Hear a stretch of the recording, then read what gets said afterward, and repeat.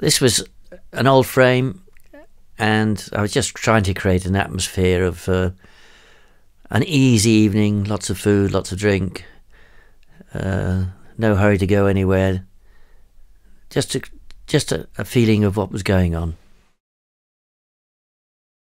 When you sit in one taverna, you always spend a lot of time looking at the taverna to the left of you, or the taverna to the right of you, or even further, and wondering if you're in the right one, if you don't know the place.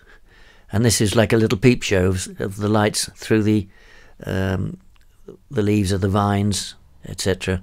The different lights.